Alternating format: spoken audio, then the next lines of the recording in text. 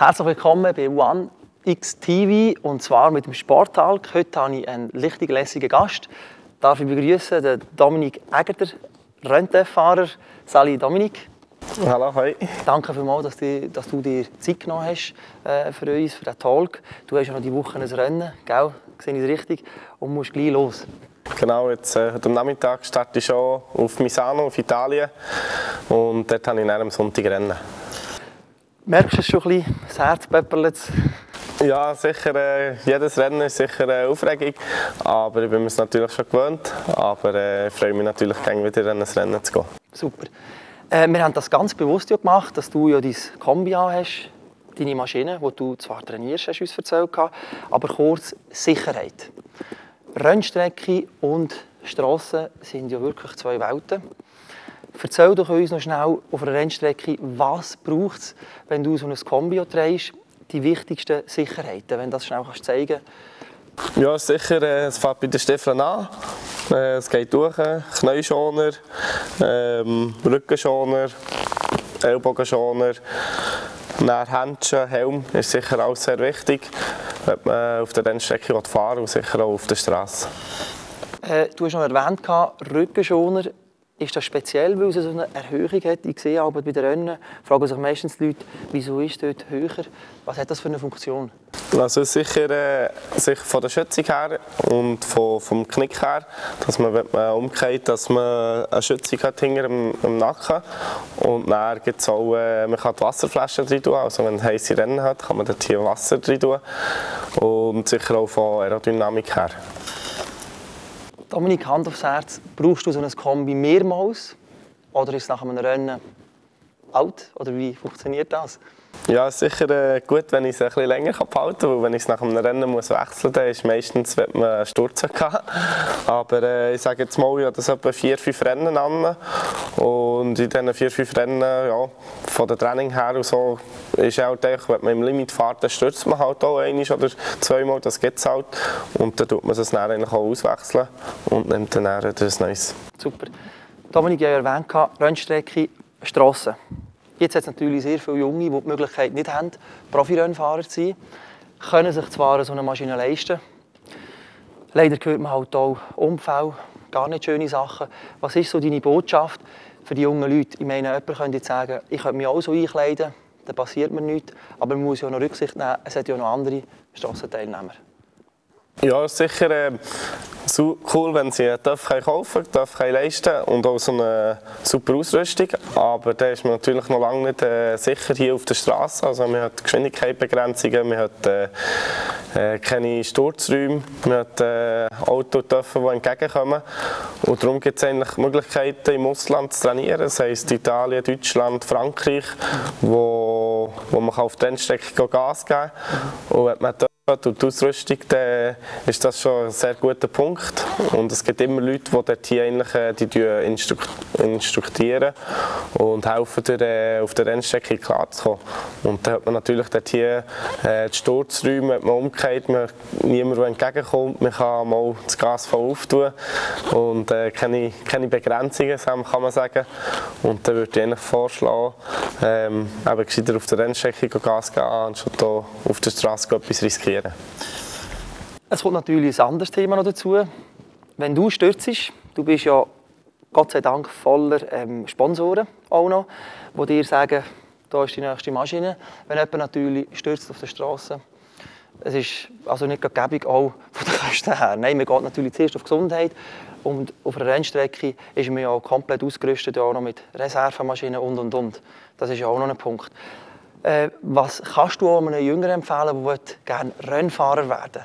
Da muss man relativ früh anfangen. Also ja, ich habe mit 5 Jahren Rennen fahren, mit Motocross. Also mit 3 bin ich um den Hausplatz schon mit dem Seitenwagen rumgefahren und eben mit 5 das erste Rennen.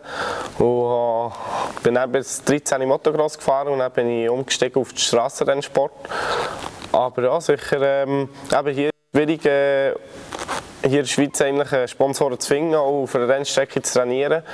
Was natürlich gut ist, es gibt Motocross-Strecken oder es gibt auch Go-Kart-Strecken, wo man mit einem Minibike oder Supermotard fahren kann. Und ja, die Lust haben, zu fahren. Hoffe, dass die Eltern, ist natürlich ein sehr grosser Punkt, wo halt die Eltern müssen, wenn sie jung sind, dass sie dort hier ihre Söhne oder Töchter unterstützen. Ja. Dominik, ich habe das Gefühl, es ist manchmal von gewissen Familien her möglich, einzusteigen, aber es ist vielleicht auch noch eine Angst. Wie sehen das deine Eltern? Ja, sicher. Mutter, sage ich jetzt mal, die hat noch ein bisschen Angst, obwohl sie schon sehr viele Rennen gefahren bin. Aber der Vater, der ist sicher auch ein bisschen nervös, je nachdem. Aber sie kennen es natürlich einfach.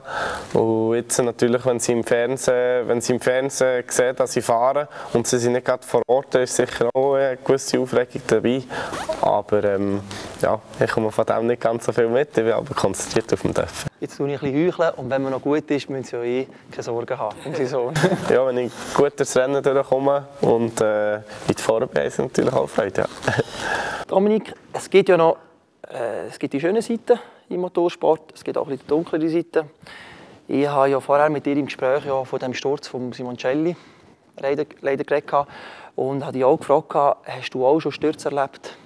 Ich vermute es, in diesem Sport erlebt man es halt leider. Wie gehst du mit dem? Tust du gerade nach so einem Sturz wieder aufstehen auf den TÜV oder brauchst du da Hilfe mental? Wie machst du das?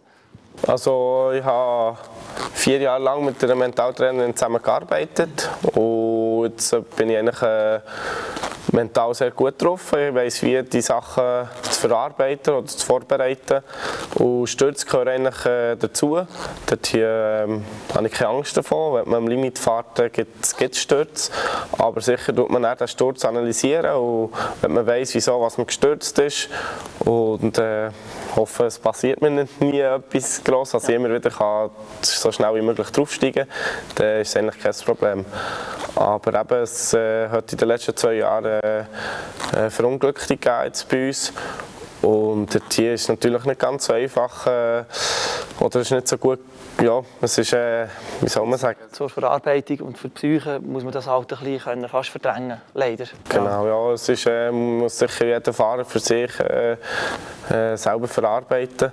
Aber ich sage immer, wenn bei der Sportart sicher ein Helm anlegst, ist sicher die Sportart gefährlich und Risikofahren natürlich einfach mit. Okay. Jetzt wechseln wir noch schnell zur Fitness, Gesundheit und für das gehen wir doch gerade schauen, wie der DominiqueAgerter trainiert. Dominik, fleissig am Trainieren. Genau, ja, so sieht es aus. Ich lasse dich aber jetzt schnell trainieren und würde gerne den René bitten, die private Fitnesstrainer natürlich, hierher bitten. Grüß dich, René. Wir haben jetzt gerade beobachtet, wie er hier trainiert. Was macht er genau? Was ist das für eine Übung? Oder für ihn als TÜV-Rennfahrer ist natürlich die Koordination und das Gleichgewicht sehr wichtig. Und darum trainieren wir sehr viel mit dem Siboba. Das ist jetzt relativ noch ein tiefer Schwierigkeitsgrad, da erhöhen wir natürlich noch recht erhöhen. Aber er macht das recht gut und ist natürlich auch sehr gut für Feinmuskulatur, weil er darf kein Bodybuilder werden. Für ihn ist einfach wichtig, dass er sehr kräftig ist, gute Muskulaturentwicklung hat, aber für ihn ist wichtig die Feinmuskulatur. Er muss mehr drahtig sein, das ist er eigentlich, oder? Und muss konditionell sehr stark sein auch. Weil das Rennen, wo er einfach 100%ige Konzentration muss haben, von A bis Z, ist sehr, sehr wichtig, dass er eine sehr gute Konzentration hat, oder? Also eine sehr gute Kondition und dementsprechend Kraft. Oder? Ist jetzt da eine bestimmte Partie vom Muskel, die hier trainiert wird? René, kann man das zeigen schnell? Jetzt ist natürlich, erstens ist es koordinativ, er muss schauen, dass er unten noch stehen kann, also nicht abgeht. Und gleichzeitig tut er oben noch die Armmuskulatur trainieren.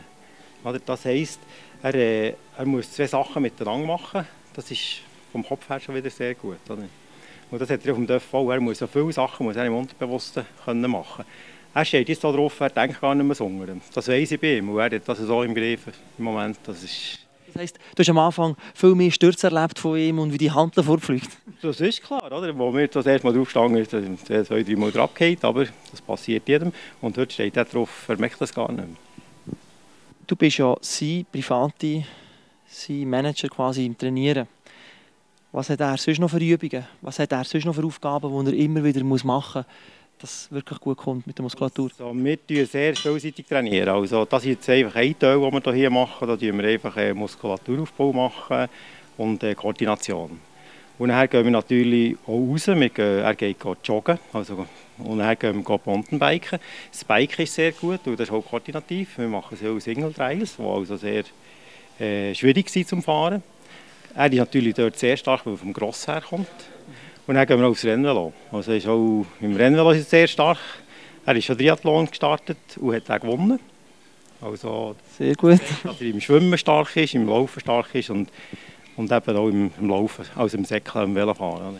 Ist ja sehr positiv für einen Sportler. Ich meine, er muss ja nicht nur auf die Maschine hocken, bös gesagt, und losschädern mit dem Handgelenk, sondern er muss beweglich sein. Es braucht ja noch viel, viel mehr.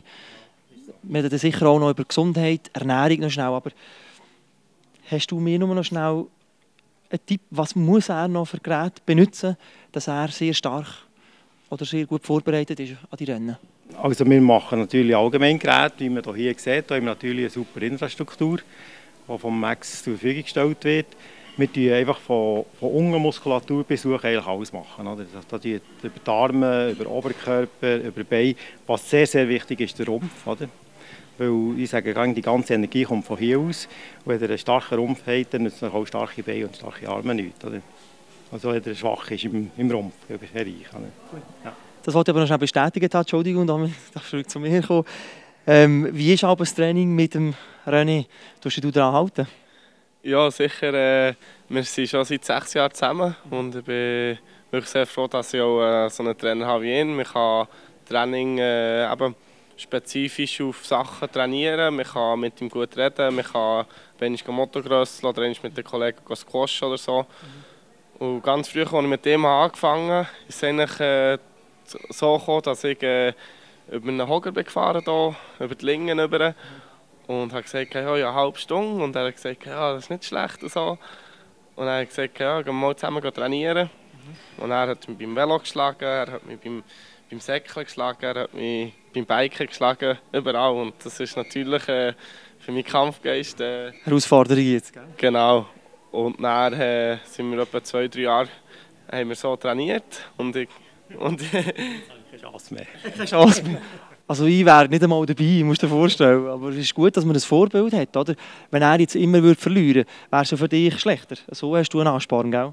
Ja, sicher. Jetzt, ja, er ist fast das dreifache Alter als ich, oder? Das ist sicher auf, positiv gemeint natürlich. Ja, aber also sicher, also auf dem Rennvelo muss ich sicher gerne noch kämpfen, dass ich dort hier, also abhängen kann ich ihn nicht, aber ja, sicher. Mithalten einfach, ist noch recht hart. Soll so bleiben. Ernährung. Ich gehe ab und zu gerne in McDonald's. Ich könnte mich nicht nur ernähren von Farmerstängeln. Wie ist die Ernährung bei ihm? Gesundheit? Gut, macht er recht gut. Oder? Er muss natürlich schon drauf schauen. Oder? Er darf nicht zu fettig essen, er muss auch sein Gewicht auch behalten. Und er tut jetzt natürlich viel mit Kohlenhydrat und dementsprechend Vitamine muss er natürlich viel zu sich nehmen. Zwischendurch ist in der McDonald's okay, das kann man schon verkraften, aber sicher wäre es nicht die Ernährung, die er dauernd braucht. Ja. Ab und zu McDonald's? Ja, sicher sage ich nicht nein. Ja. Ab und zu McFlurry. Aber eben, wenn man am Montag wieder ins Fitness geht, dann muss man halt das Zeug wieder abtrainieren. Du bist auch schon beschimpft worden, wo sie dich verwünscht haben, etwas essen, das du eigentlich nicht gerade sollst. Also ja, die Mutter schaut eigentlich am Mittag und am Abend sehr gut auf die Ernährung. Und es ist natürlich dann, wenn ich abends wieder Schokolade esse und so, hat sie auch nicht so Freude. Aber dort hier ist meine Mami sehr gut und tut gerne schön gesund kochen. Erfahrt es aber auch nicht, was du so isst, außerhalb seiner Sicht? Also er sieht sicher auch, wenn man im Trainingslager ist, dass ich sicher sehr viele Süßigkeiten zu mir nehme. Aber eben, wir gehen dann, durch den Tag so viel trainieren, dass ich das eigentlich auch wieder verbrenne.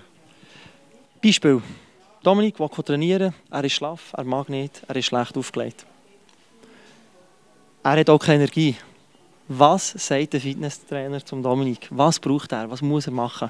Das gibt es gar nicht beim Dominik. Der Dominik ist noch nie trainieren, als er schlecht aufgelegt ist. Er ist noch nie trainieren, als er schlapp ist. Ich kenne ihn gar nicht so. Er ist ein riesiger Power-Typ. Er ist der Kämpfer, er gibt auch nie auf. Oder? Weil darum, wenn wir zusammen trainieren, ich forciere ihn schon, aber der schlägt mich gerne jetzt. Oder? Er gibt nicht auf, bis er mich geschlagen hat. Oder? Und das ist sein Kampfgeist, den er hat. Das kommt ihm auch gut auf der Rennstrecke natürlich.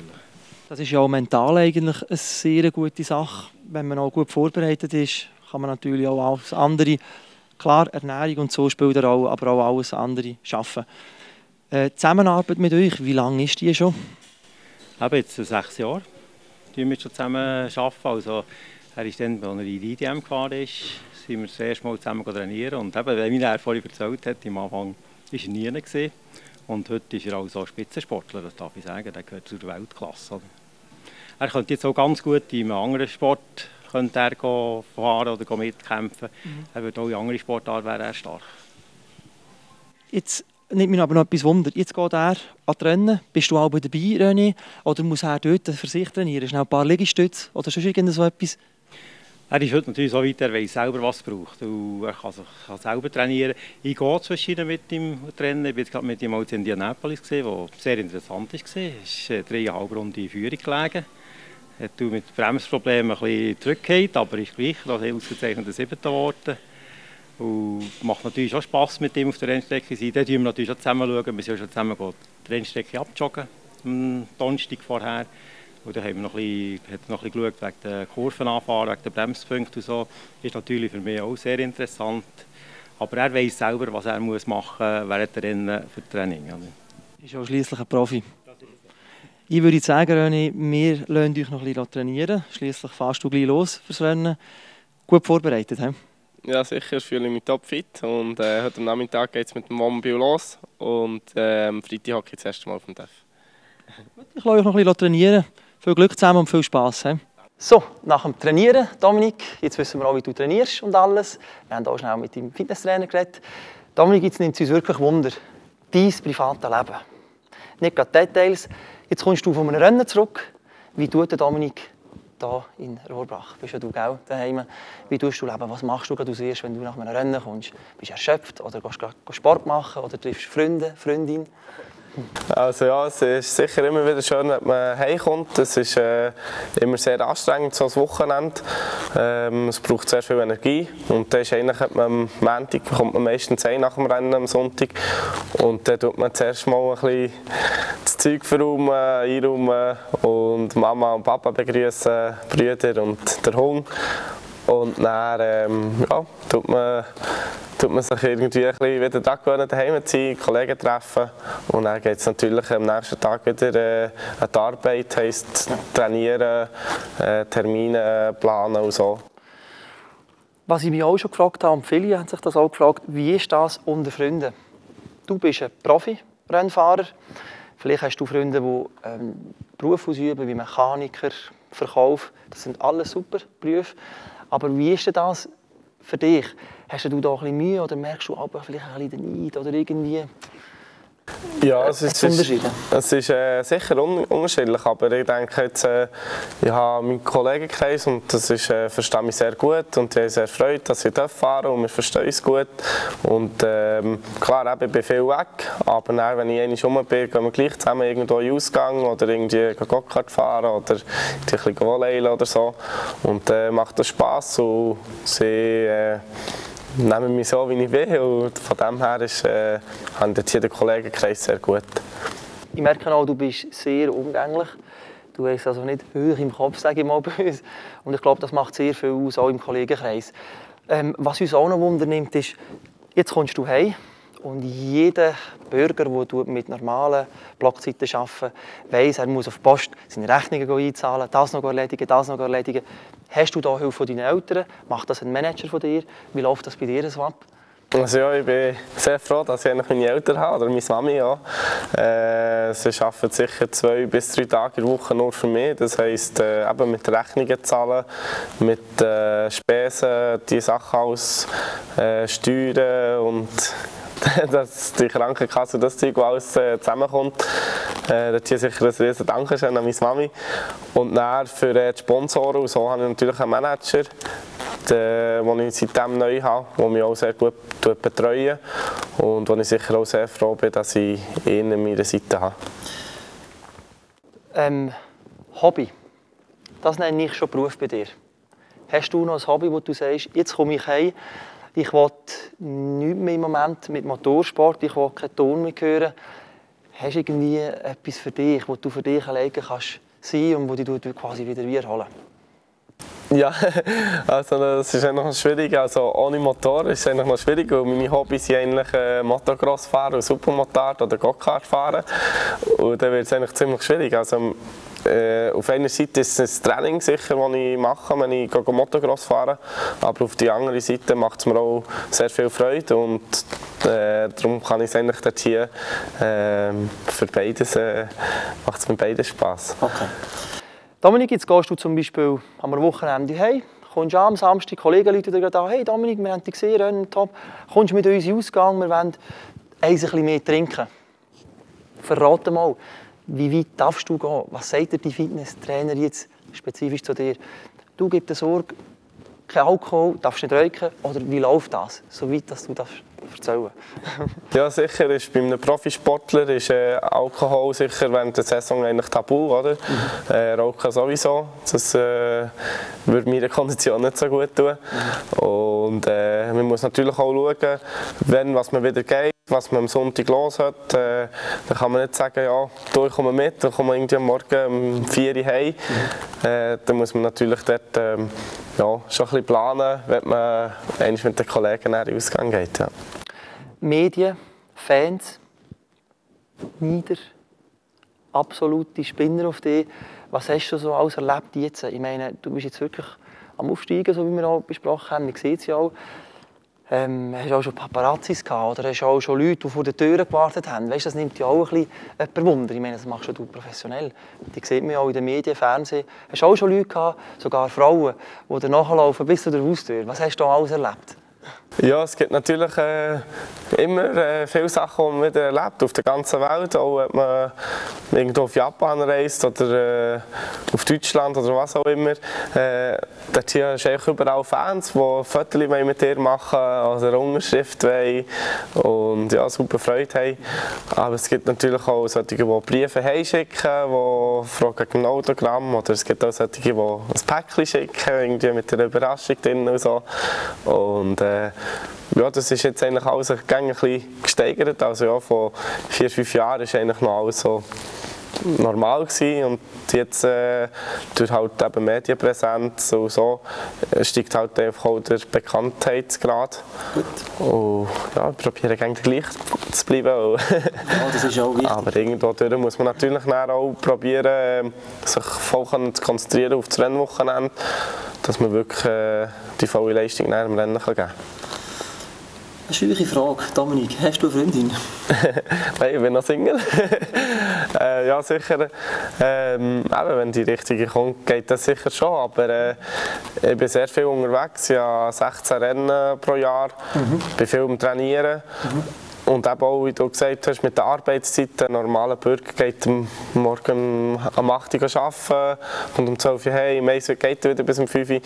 Bei mir sieht das halt ein bisschen anders aus. Ich gehe vielleicht am Morgen trainieren durch den Winter und dann am Abend wieder. Und dann ja, kommt man fast nicht kommt man gar nicht dazu. Zeit zu finden für eine Partnerin. Wie sieht es denn aus mit den Girls, die neben dir stehen? Also wenn ich jetzt ein Rennfahrer wäre, das ist zwar ein Witz, würde ich mich vielleicht ein bisschen so informieren und machen und tun. Hast du da gar keinen Kontakt im Rennstall, Möglichkeit oder mal verliebt in eine? Ja, es ist also es sind immer schon eine wunderschöne Frau, also kann man sich schon ein bisschen verlieben. Aber manchmal die werden einfach organisiert von, entweder von mir oder vom Team. Aber dann hörst du eigentlich die am Sonntag, siehst du, kommt sie, hat den Schirm und dann bist du sowieso konzentriert.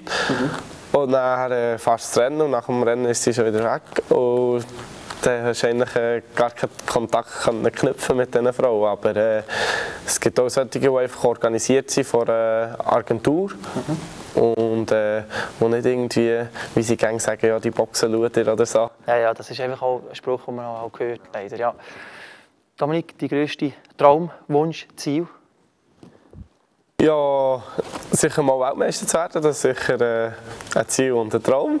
Für diese Saison ist sicher, möchte ich noch ein paar Monate die ersten 7 fahren. Ich möchte auch noch das Podest einfahren, dass ich dann im Klassement unter den ersten 7 bin. Nächstes Jahr möchte ich noch Moto 2 fahren, zweithöchste Klasse. Und dort hier dann probieren, unter den ersten 3, ersten 5 sicher zu kämpfen. Und dann die Fernziel ist sicher dann mal MotoGP zu fahren. meine letzte Frage. Dann nimmt mich auch Wunder, dein grösstes Vorbild? Sicher der Valentino Rossi. Das würde ich sehr gerne. Klar, sicher wegen den 9 WM-Titeln, die er hat. Jetzt hat er zwar ein bisschen Pech gehabt, die 2 Jahre mit Ducati, aber ich denke schon, nächstes Jahr mit Yamaha wird er wieder vorne mitfighten. Kannst du dir vorstellen, mal gegen ihn sogar mitzufahren? Ja, sicher. Stefan Bradl, der ist letztes Jahr bei uns gefahren, ist Weltmeister geworden. Dieses Jahr fährt er Weltmeisterschaft mit dem Rossi zusammen und hat ihn schon gar ein paar Mal geschlagen. Und, ja. Dann kann ich aber auch Rennen verfolgen. Das ist Wärme für dich und für Valentino. Ist das gut? Das ist gut. Gut, danke dir vielmals, Dominique Egerter. Du musst gleich wieder los an die Rennen. Für das Gespräch, gib Sorge, viel Erfolg und ich hoffe, ich darf dich mal auf dem ersten Podium oder sehen. Liebe Gäste, das war es vom Talk Sport 1x TV. Bis zum nächsten Mal. Tschüss zusammen. Danke dir, Dominique, vielmals. Merci vielmals. Merci.